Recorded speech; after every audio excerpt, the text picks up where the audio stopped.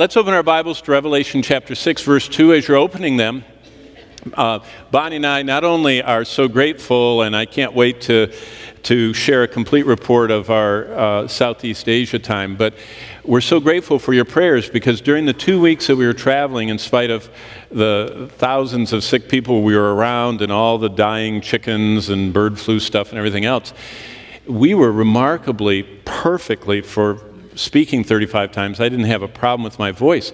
However, the day we got home, I got sick, and it's because, everyone prayed and then they stopped. And so why I'm saying that is that tomorrow morning early, I fly to the Christian Medical Dental Association. There are 10,000 Christian doctors in America, and they're adding Christian physicians assistants and nurses and pharmacists and all kinds of things. But there are missionaries that work in the local chapters. There are almost 200 local chapters that all these doctors are a part of, and these are like chaplains to the medical professionals. And they work in the medical schools. They work all over the country, and all these missionaries are coming into the Christian Medical Dental Association headquarters in Tennessee, and they're kind of worn out. And the president of the outfit called me and said, could you come like a medic? And I said, I'd love to come as a medic. And after I agreed, he said, these are the 5 sermons I want you to preach. And I should have never agreed to that.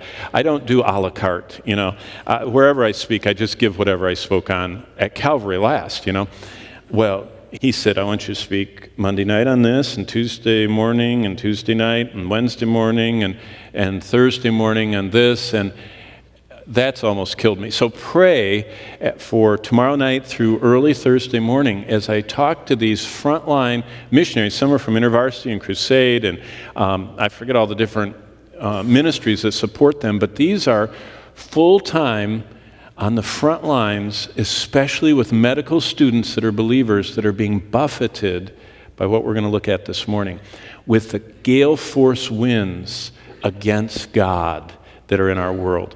And many of them are struggling. They're working so hard in their ministries that they don't have time with their children, they don't have time with their wife, they have hardly any time with the Lord. And basically, what I'm going to tell them is that anything that's out of control in your life isn't under the Lord's control. And so it doesn't matter how many medical students you help, if you're not under control, that doesn't please the Lord. So you can pray about that and go with me in ministry. Chapter 6 of Revelation introduces us to when the whole world begins believing the lie. Parts of the world have always believed the lie. By the time we get to Revelation 6, the whole world embraces the lie. And the need this morning is to know that we, each of us individually, are anchored in the truth. Now, have you noticed how strong the winds of apostasy are blowing?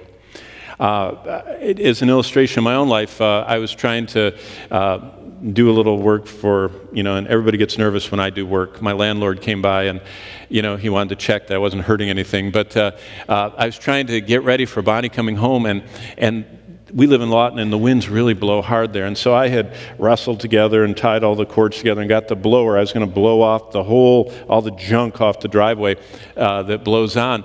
And I got it all cranked on, and I turned it on. And as I first blew it, it went up, and the prevailing winds brought it back further, And I thought how strong the winds are that blow against us when we think of that doctrinally. When we go with the doctrine of Christ out into this world, we're blown back by the almost universal political incorrectness it is to declare truth nowadays.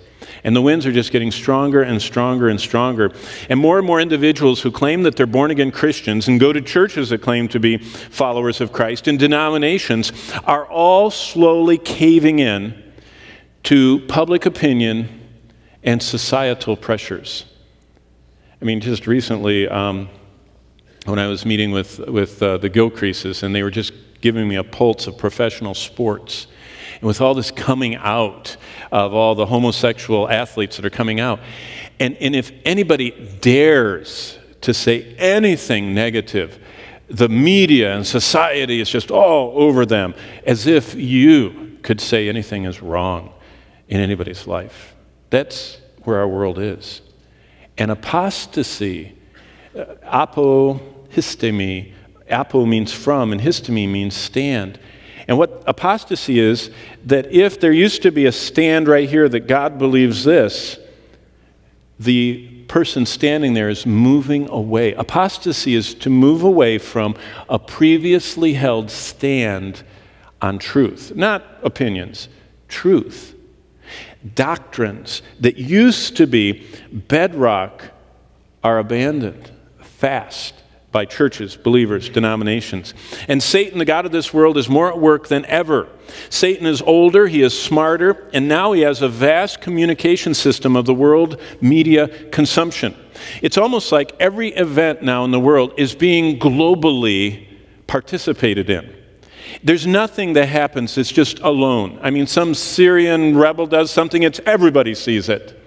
And that's just how our world is getting. And so the societal pressure, the prevailing wind blowing against any solid doctrinal stand is almost pushing them over.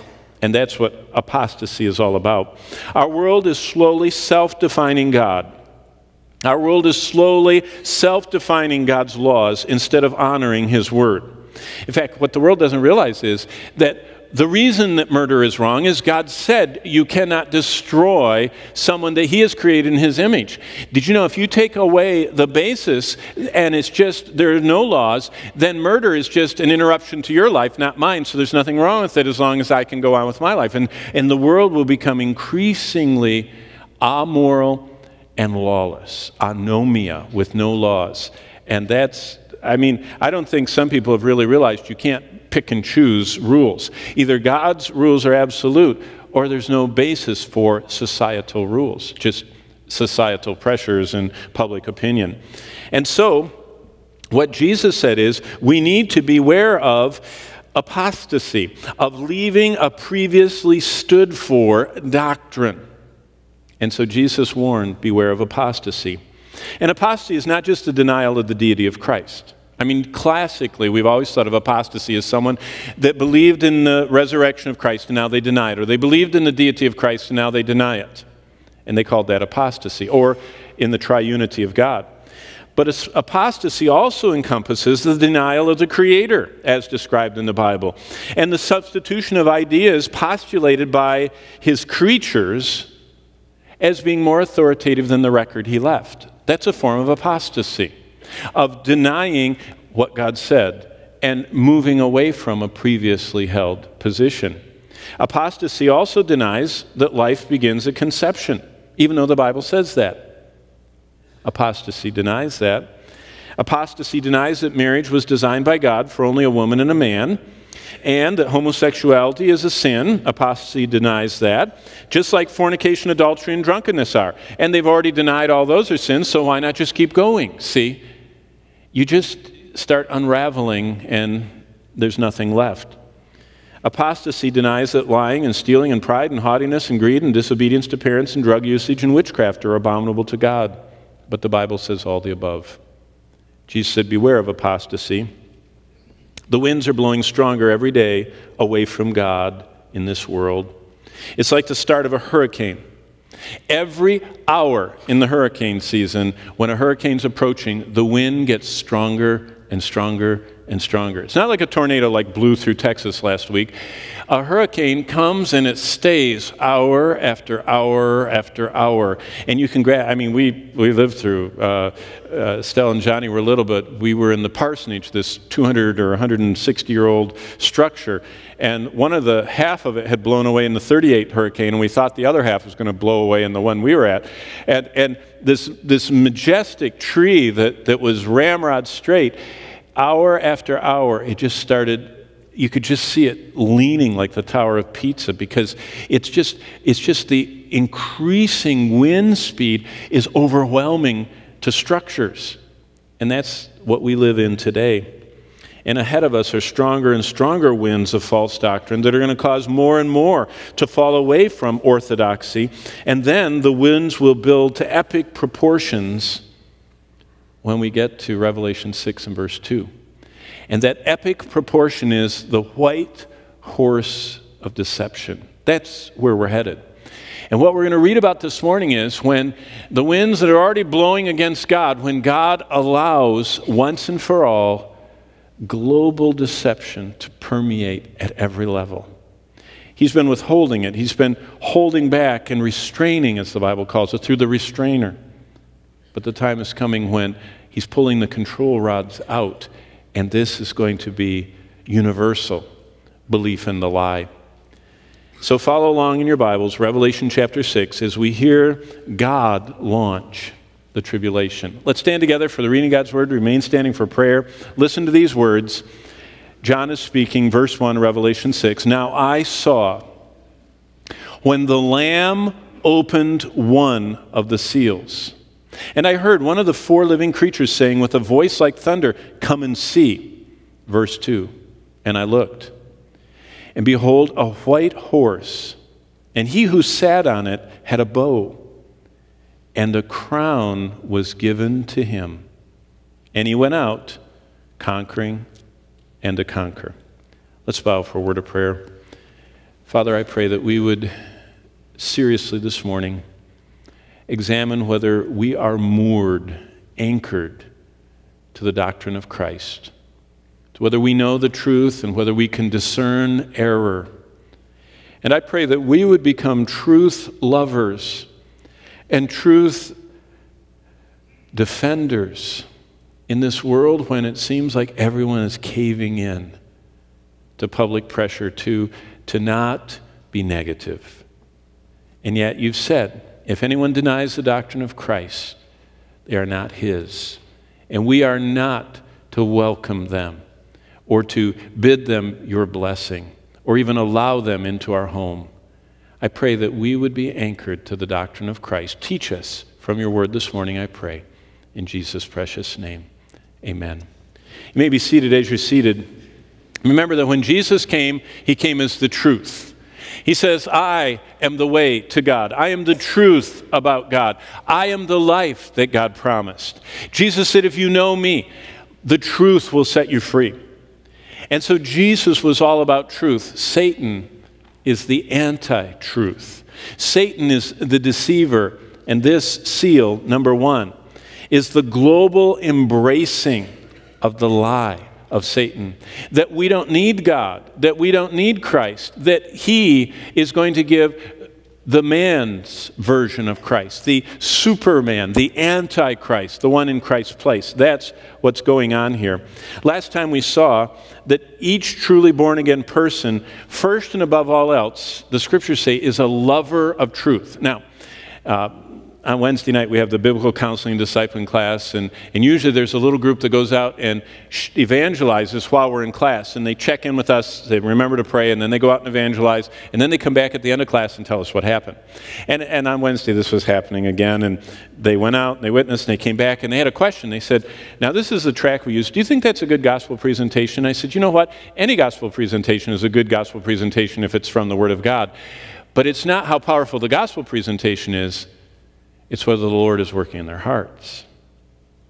You see, if they never have the Lord begin to warm their heart, begin to soften their heart, begin to open their eyes, everyone is born blind. You can hold as many things in front of them as you want. They can't see it. The one that begins to help them see is the Spirit of God. He's the one that gives them a love for the truth. I saw this. I mean, I was sitting with Bonnie, and we were in a high-rise in China. We had an appointment with a Mongolian executive. I didn't even know they had executives in Mongolia. I thought everybody rode a horse and lived in a hut, you know. But here's a Mongolian executive woman, no less, highly educated, sitting with Bonnie. And I was watching this go on, and it was going back and forth, the questions. And all of a sudden, this woman looked at Bonnie, and she said, now I want to read the Word of God. And what it was is she had impediments. I mean, she wanted to make sure that this was, I mean, there's many words of God. You know, there's Buddha's words of God. And how do you know this is the words of God? But as soon as from the Word, those little questions were answered, she said, now I want to read the Word. She began to long for the truth. Satan is the antithesis of the truth. Believers are lovers of the truth. And Revelation 6, 1 and 2 says, God launches this white horseman. This is God's plan. The world has not wanted the truth for so long. God says, okay, I'm going to give you the ultimate delusion. I'm going to pull out all of the restraints, and Satan can be the great deceiver he is, with no withholding him. But all the time, God is in control. You see in verse 2, it's the Lamb. It's Jesus Christ who died on the cross, the one that opens the seal. The white horseman is a reminder from God that this coming Antichrist initially conquers, but he conquers not militarily. He conquers because God gives him the platform. He gives him the microphone. He lets the lie fill the earth. Remember, in Revelation 6:2, God grants, allows, and gives to Satan's plans the power to deceive the world.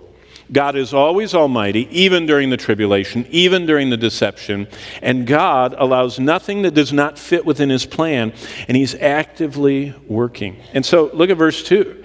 It says in verse 2, he was given a crown, and he went out. Now, to see this play out, go to chapter 13. This is just, by the way, in chapter 13, we see the ultimate end of what's launched in the first seal. The first seal, the white horse and the rider, is not the Antichrist riding the horse. It's deception going in. None of these horses are people. They're forces that permeate the earth, and there are 4 of them. And we're going to see, if the Lord doesn't return, the second horse soon. But in chapter 13, look at what it says in verse 5. This chapter is detailing more about the Antichrist than any other. And the emphasis is, all the way through, starting in verse 5, is that God is the one that allows this. Verse 5, and he was given a mouth speaking great things. God allows the devil to energize this communicator. That's why I said last week, or the week before, he's probably a dodo. He probably is tongue-tied until the Spirit of God, restraining the lie, takes back his restraint, and Satan can energize this man to become what it says here, a mouth speaking great things and blasphemies.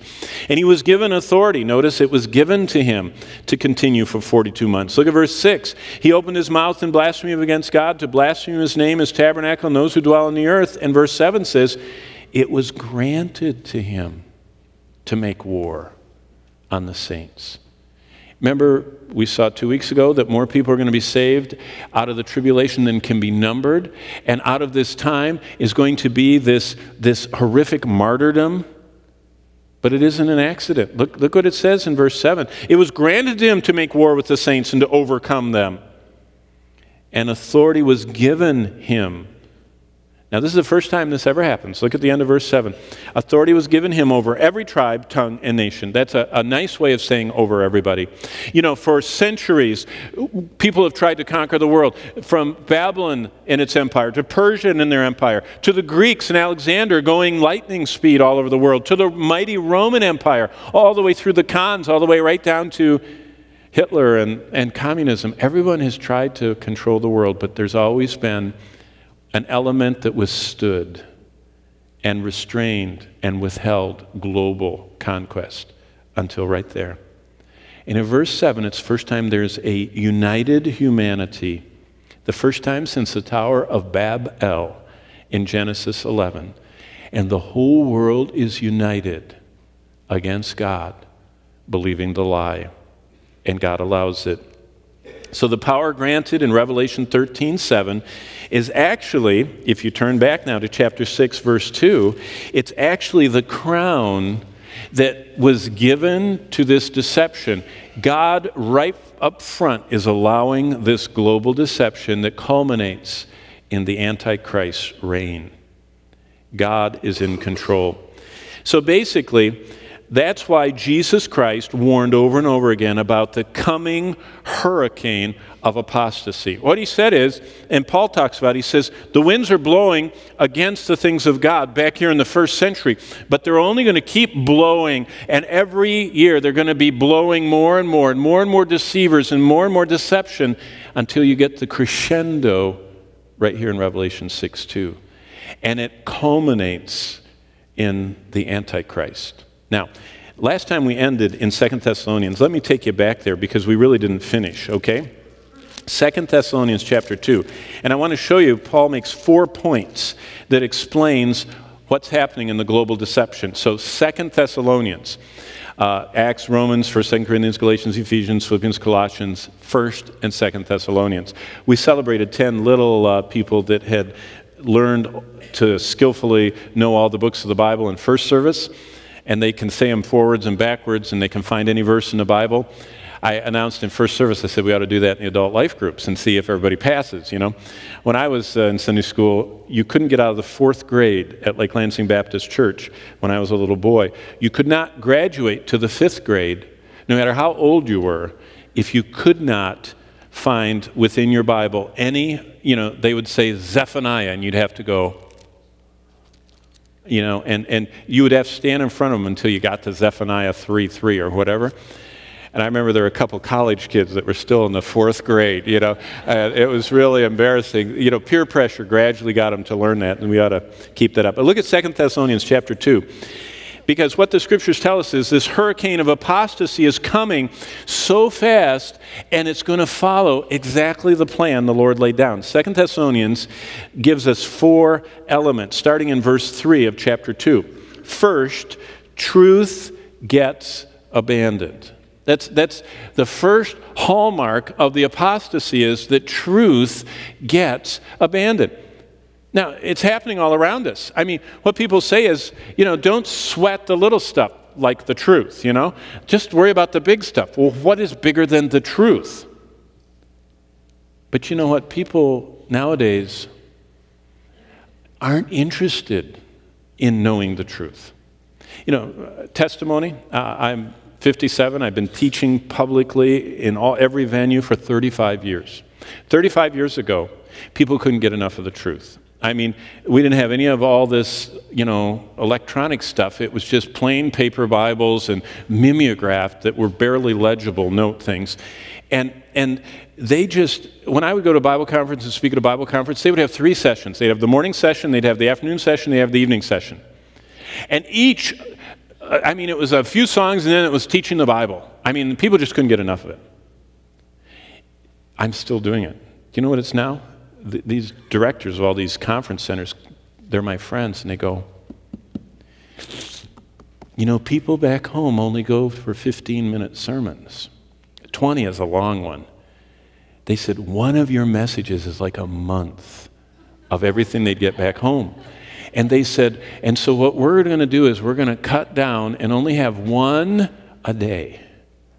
Because, you know, people need to play golf and ride their scooters and, you know, I mean, they don't come to a Bible conference for the Bible and for truth. They come to relax, and it's very not relaxing to sit and, you know, so we're going to cut it down.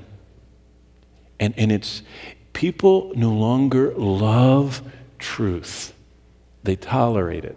Look at the worship services. We call them worship services. Worship is spirit and truth, emphasis truth. But people want a show, and then they want a dollop of whipped cream at the end, you know, a little Bible something, you know. It doesn't Bible light, just make sure it's light and just upbeat. Nothing heavy, nothing negative, nothing divisive. And that's what, look at what it says. In verse 3, let no one deceive you by any means, for that day will not come unless the falling away comes first, and the man of sin is revealed, the son of perdition. So truth is slowly getting abandoned. It's slowly getting marginalized. It's slowly getting neglected. And we see it already. I mean, when I was way back in the 80s, I remember going to a conference for pastors, and it was featuring a church planter from Southern California that had started knocking on doors, and now he had 30,000 people. His name was Rick Warren, and everybody was all over him. He was a very good speaker and a very good Bible teacher. And he was so good that at the end of the service, when he got done teaching, he says, by the way, some of you kind of lack in your Bible teaching skills. He says, I've prepared, and out on the tables are for sale for $5. You can buy an entire month of sermons. Now, he says, I wrote sermons, I studied it all, and I made the PowerPoints, and I made the handouts, and I made the bulletin announcements, and I did all the illustrations. All you have to do is put in, sprinkle it with a little bit of your stuff, and for $5 a month, it's so hard in the ministry, you can have that, and you don't have to spend all that time. I thought, the pastors don't spend time, the people don't spend time. The pastor goes truth light, the people go truth light. As Chaucer used to say, when the gold rusts, what happens to the iron? And boy, are we seeing that across. The declension of truth is the hallmark. Truth gets abandoned. Look at the next thing it says in verse 4. Then Almighty God gets pushed aside. When you push out the truth, who needs God? Because he's defined by the truth. And so it says that Almighty God gets pushed aside. Verse 4, who opposes and exalts himself above all that is called God or that is worshipped. He sits as God in the temple of God, showing himself that he is God. Do you not remember that when I was still with you, I told you these things? Wow. You know what verse 5 says? Gives us a little insight about what first century apostolic preaching was all about. What did Paul preach about? Paul was preaching to them about future events that impacted their present living.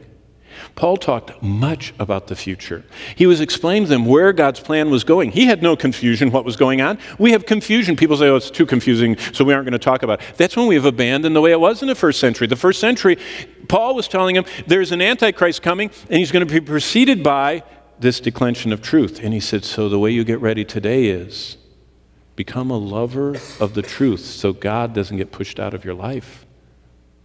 We have man-centered Christianity nowadays. It's personality, it's celebrity, it's people-driven that feel good, and so you begin to erode the connection. As Jesus said, the people's lives are not founded on the rock. They're on the sand of whoever the current personality is. And that's why they get blown away. God gets pushed aside. Keep reading verse 7. For the mystery of lawlessness is already at work. Only he who now restrains will do so until he's taken out of the way. And then the lawless one will be revealed, whom the Lord will consume with the breath of his mouth and destroy with the brightness of his coming. See, the Antichrist is preceded by this wholesale departure from truth and the wholesale removal of God. In fact, I just read a piece that's really good. It says that God is now weightless. It used to be God exerted weight on everything in life. People felt the weight of God.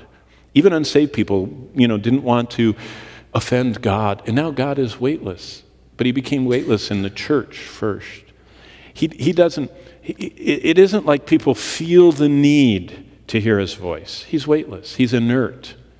He is abandoned in many people's lives. They're practicing atheists. They can make it for weeks and months without the Lord, his word, his people.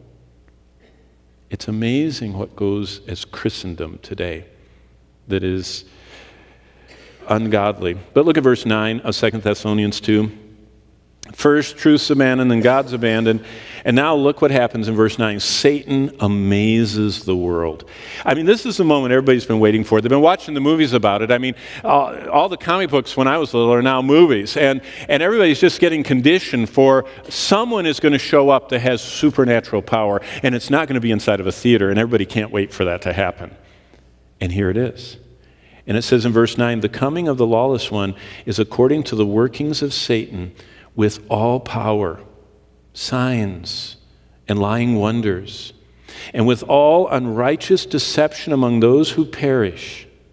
By the way, this guy can call down fire from heaven. I mean, who needs precise guided munitions and hypersonic, missiles when you can just bring down fire from heaven, from the sky? It's like calling down 30,000 degrees centigrade lightning and have it incinerate something.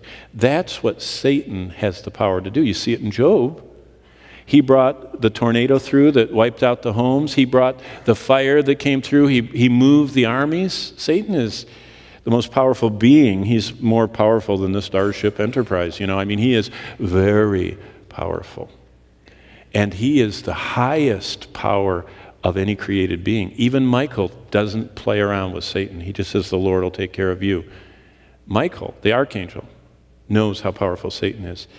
Now he gets to show his lying wonders and all unrighteous deception. But look how verse 10 ends. Among those who perish, look at this, because they did not receive the love of the truth, that they might be saved. The only way someone gets saved, it's not if you give them the right track, it's not if you pray with them the right time, if they repeat it exactly after you. That isn't salvation. Salvation is receiving from God on the inside a love for the truth. That's why not everybody that says, Lord, Lord, is saved. But those that do His will, why? Because they love the truth. And they love the author of truth, and they love the word of truth, and they receive the word of truth that is the engrafted word that saved their soul. And that's why many in the public church will say, Lord, we were there, we were working. And He says, yeah, but you never received the love of the truth. You're not saved.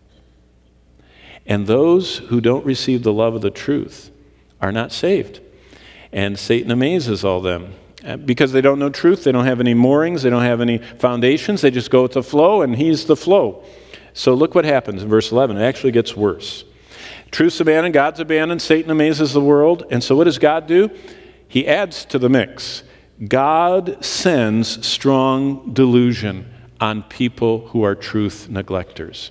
In other words, He says, you've been neglecting the truth so long, I'm going to send strong delusion. I'm going to infect you with a malicious virus that you're going to love error. And strong delusion.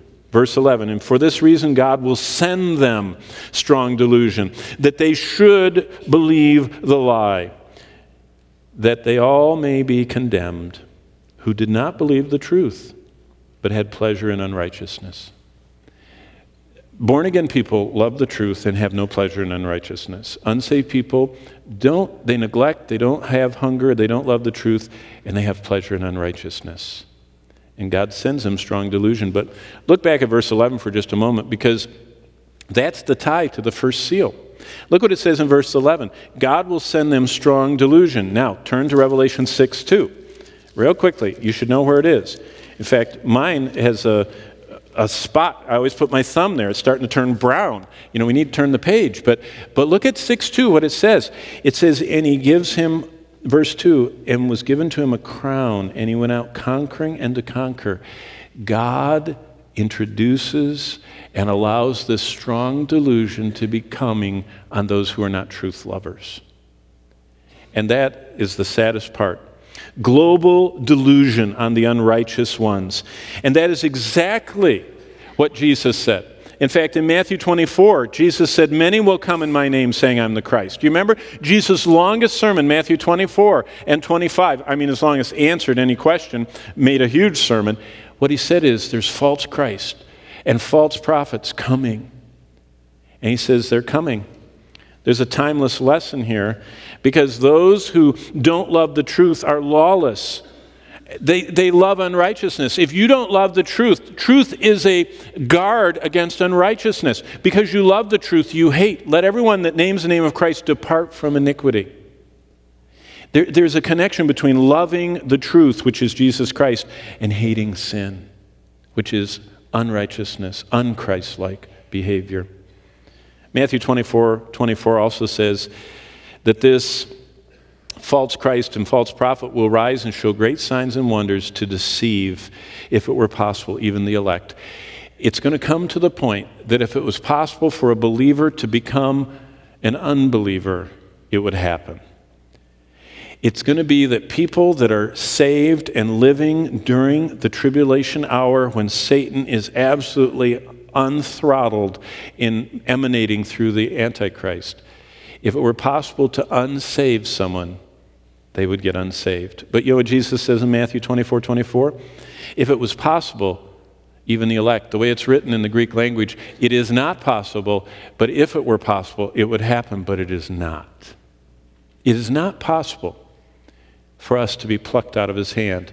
Now unto Him that is able, Jude 23 and 24 say, to keep us from falling. Jesus is able, and He keeps us, He holds us. But Satan's going to be very strong. Well, this hurricane of apostasy is blowing stronger and stronger every day, but it's been around for a long time. The hurricane didn't start in the 80s when I noticed pastors going to church light. Heavy on media and light on word. Heavy on entertaining, light on truth. It's old. In fact, a century ago, things were so bad, 100 years ago in America, that the visible church and the followers of Christ, 100 years ago, there were so many profusions of cults. The Mormons were just taken over, and the Jehovah's Witnesses were just marching from the watchtower, and there was theosophy and Christian Science and all of these cults and prophets. I mean, we don't even think about that. It was so bad 100 years ago that the greatest Bible teachers of the day in that generation banded together and said, we're going to raise the flag of truth. We're going to define truth for the church because so many people are falling away. And so this group of conservative Bible-believing and teaching pastors and professors sat down over a 6-year period and wrote down on paper and published the non-negotiables of faith. And what they did is they published these over 6 years from 1909 to 1915 as position papers on what they called the fundamentals of the faith. And they titled their 7-volume work, The Fundamentals. Have you ever heard of fundamentalists? That's where it comes from 100 years ago.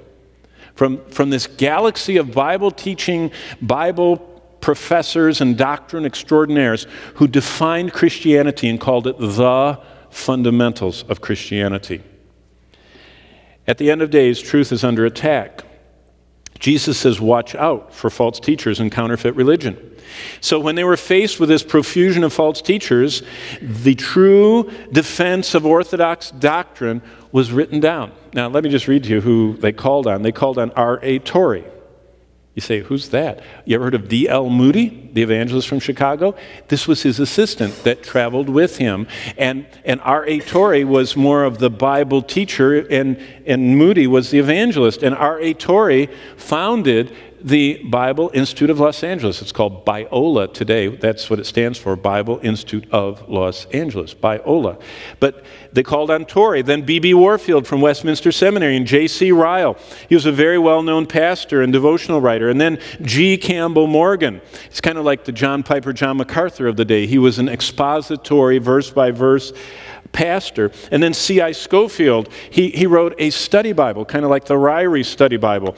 And then James M. Gray, the president of Moody Bible Institute. And then A.T. Pearson, he was kind of like the Chuck Swindoll of the day. And they called together this group of men, and these men wrote down and distilled down Christian doctrine to 7 key doctrines. And this is what they said. They called them the fundamentals, 7 essential doctrines. I'll just read them to you. I have 9 minutes to read them to you. Here they are. Number 1, inspiration. All we know and believe about the Bible is based on God's Word, so they affirm the inspiration and reliable historicity of the Bible. And their key verse was 2 Timothy 3, 16 and 17. Secondly, they said doctrine. Now this is 100 years ago. Doctrine must be held.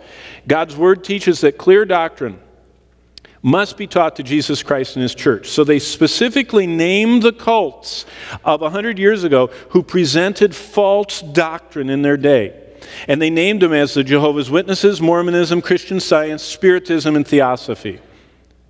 And they said they are wrong in their doctrine. So they said, there's an ancient landmark, don't move it. I mean, do you hear that nowadays? That Mormonism is wrong? Are you kidding? If we're going to have a men's gathering, we've got to have the Mormons. They're moral. They're pro-life, pro-family. Don't leave them out, right? Doctrine divides. Haven't you ever heard that? Doctrine divides. It sure does. It divides the truth lovers from the lost. That's what it divides. Then depravity. That's the third doctrine they emphasize. God's Word declares the reality of sin, and they affirm man is not basically good, but born a sinner. That was all at the beginning of this idea at the end of World War I that if you just cleaned up the environment in the inner cities, that everybody would get happy and nice to each other. The real cancer is in the soul. It's not in the slums. And so they affirm depravity. As it says in Romans 5:12, through one man sin entered into the world, and death through sin, and death spread to all men because all have sinned. And then they had a 2-part. This one was the most amazing one of all. Right in the center of their fundamentals, they had 2 parts. Substitution.